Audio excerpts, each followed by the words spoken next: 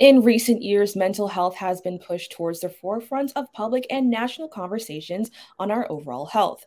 Joining me to discuss mental health in the Black community and race based stress is psychologist at Montefiore Medical Center and assistant professor at Albert Einstein College of Medicine, Dr. Ryan DeLapp.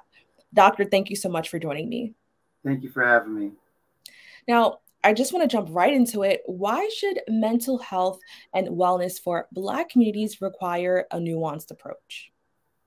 It's a great question. I mean, I think within the Black community, there's such a beautiful, rich history that goes along with that experience. And then there's also unique experiences that Black individuals have to navigate every single day. And so taking a one-size-fits-all approach to mental health care might miss some of these unique qualities and also not allow the Black individual, to feel like their whole self can truly be represented within the mental health space. And so I really think that wellness and any type of mental health care really needs to be able to respect that nuance.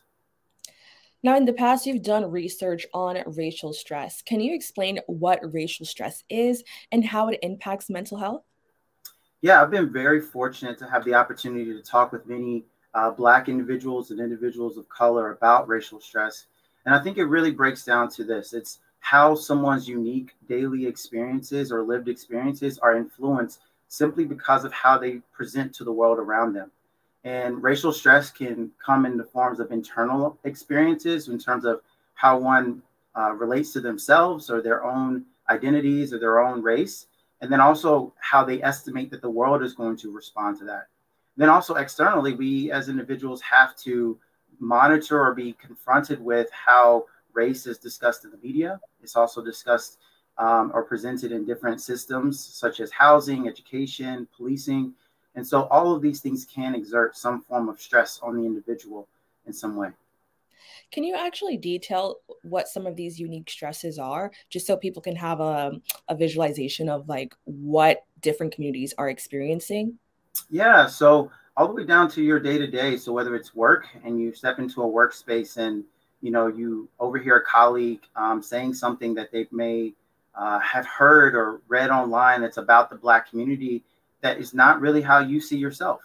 It creates a stress in terms of how that feels and how do you navigate that situation. And what we call that in kind of research is microaggressions, or these kind of subtle day-to-day experiences that someone has to deal with either at work, at school, in their transportation, that really they aren't really sure whether it's due to race or some other type of aspect of themselves, but it definitely causes an emotional discomfort or some sort of conflict. And so that's on the more kind of subtle level.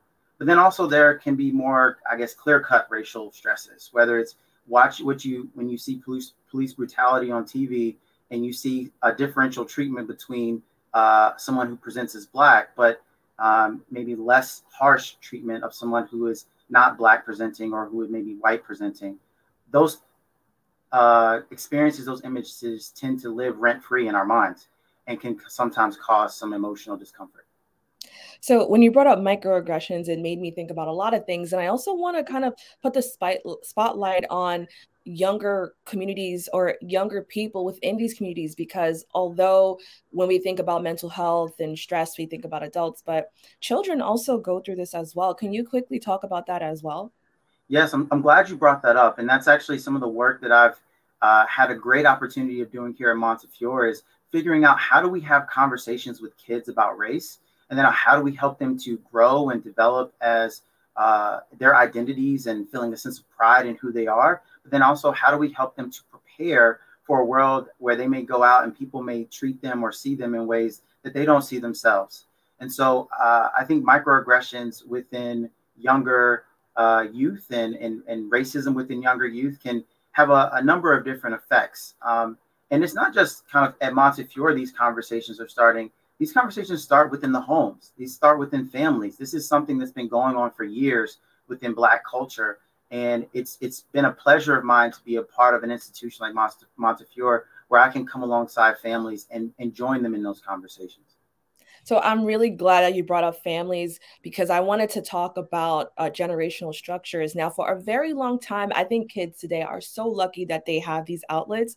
For a very long time, it was not as encouraged to talk about mental health or some of these things within some communities, some African American communities. Can you just explain why, oftentimes we avoided these conversations about mental health? Yeah, that's a big question and a really important one. I think uh, one of the beautiful things about the Black family is it's from the elders of those families all the way down to the younger individuals. Like the elders are trying to coach or help younger individuals navigate the world of racial stress that maybe they were raised in. And some of the things, unfortunately, within mental health care and other forms of like care in general, there has just been some really unfortunate experiences that Black individuals have had in these spaces. It's created what we call a sense of cultural mistrust in the system, and in just providers, into whether providers can actually help. I think also within the Black community, there have been other forms of support that have been normalized, like the church or other forms of spirituality that really have been sanctioned as that's where you go and seek your support from. And I think it's important for us as a community of mental health providers to respect these unique experiences and these other forms of healing, to try to join with kind of some of these generational experiences to adapt our healthcare to be more acceptable to whatever the generational kind of age is of the Black individual seeking care. Now, I also want to touch on the stigma attached to mental health issues. I think for a very long time, um, there was just negativity attached to it, or people would think a certain way about an individual who came out and talked about their mental health. Do you think we've moved past that, or do you feel as a society we struggle with talking about mental health? I think it's a little bit of both. I think we have grown significantly in terms of the stigma towards seeking help from a mental health provider. I think about some of the more recent public figures, such as Simone Biles in the Summer Olympics, and NBA players and other kind of Black athletes, and even athletes who are not Black, who publish certain stories in like the Players Tribune about their own personal experiences of mental health. So I think we see from like some of the public figures that the Black community looks up to, that we're seeing that mental health is talked about and there's an openness to it.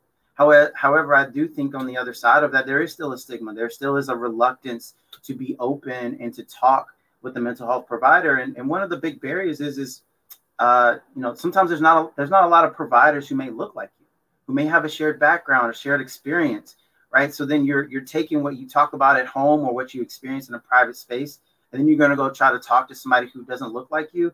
That may create a big challenge, right?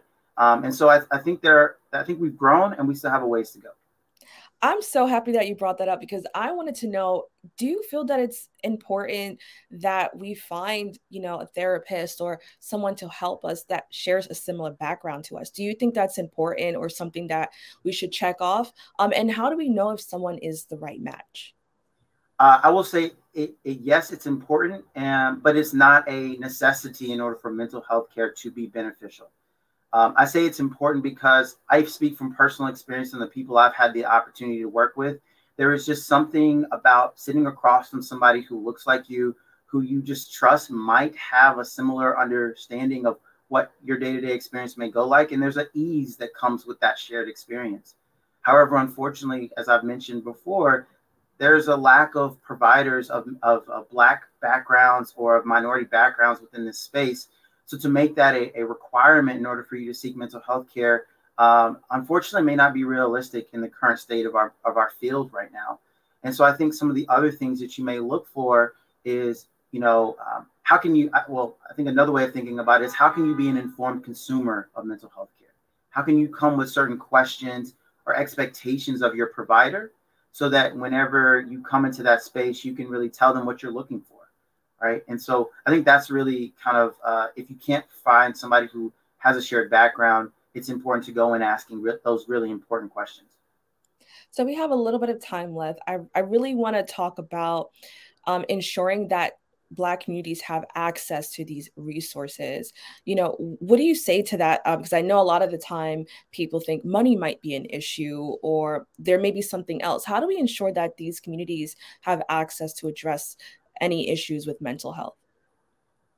Well, I think the first thing that comes to mind is we as a field have to continue to grow how we align and work with different community organizations to make these types of resources more accessible. And for example, in Montefiore, some of the ways that has happened is by integrating mental health care within primary care clinics. So when kids or individuals go to their pediatricians or their general practitioners, there are mental health providers at many of the Montefiore clinics, so that there isn't this big jump between, somebody saying you might need a mental health provider and then you have to go search by yourself. Another way in the kid world, which is where I operate a lot, working with youth, is also schools and finding ways to collaborate there. And Montefiore also has a lot of school-based clinics to also reduce that type of disparity as well. But I think the field still has a lot more room for growth in terms of making sure that insurances, reimburse to providers in a way that makes providers interested in being on insurance panels, which is a little bit more of a systemic issue. But I think really trying to find ways to align with community agencies, schools, primary care offices, even faith-based organizations will really make sure that these resources are more accessible. And what can people do to further educate themselves about prioritizing mental health? And what advice would you have to make sure somebody really prioritizes their own mental health? Yes. So prioritizing your own mental health, I think, can mean a number of different things. I think really it's trying to start with a daily reflection of kind of what your experience is. I talk to all my patients about this acronym called BEAT, like what's your beat? And that's paying attention to your body sensations, paying attention to your emotions, paying attention to your actions and your urges, and paying attention to your thoughts. And really incorporating that kind of exercise into your day-to-day life and really trying to ask yourself, as I notice what's on my beat, am I aligning that with the values that I have for myself? Now, sometimes you can do that alone, or sometimes it's helpful to do that with a provider. So I think prioritizing mental health can come with doing something simple as that.